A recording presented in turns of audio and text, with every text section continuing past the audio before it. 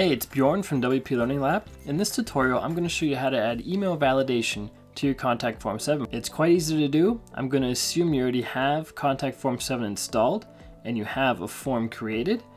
In this example, I just have the basic form. So whenever you install Contact Form 7, it creates a very basic form for you, which is this right here. This is with the styling that's in the Aveda theme. I didn't change any of the styling manually. And what we're going to do is add a second email field. Right now we have one, which says your email is required right here. We're going to add a second one, which asks to confirm the email, and it compares the two to make sure that they are the same email, and then you can submit the form.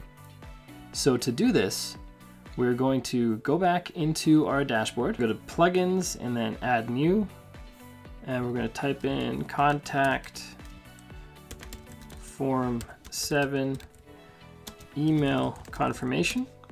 This is the plugin that we want right here on the right hand side. I'm going to click on install now. Once it's done installing, I'm going to click on activate. Now it will take us to the plugin page once it's activated. And then following that, we're going to go to our contact form editor. So we're going to hover over contact and click on contact forms.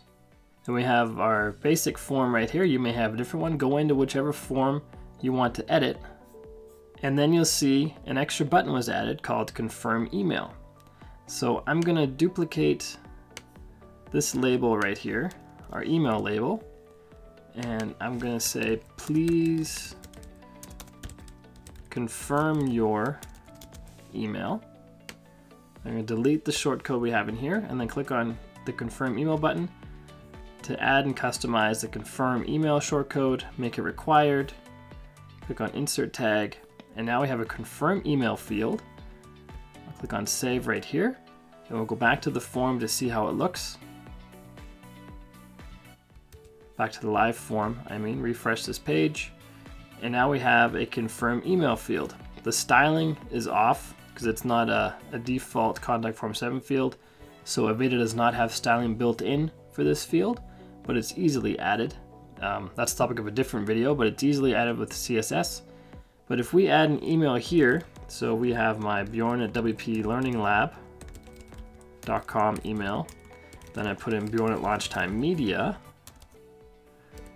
email, and I just have test subject, test message, just add my name in there, click on send.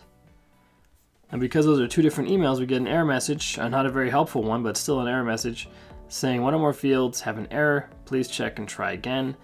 Now if we put our correct, or we put the same email into both and click on send, the email was confirmed, the message was sent, and there you have it. That's how you add a confirm email field to your Contact Form 7.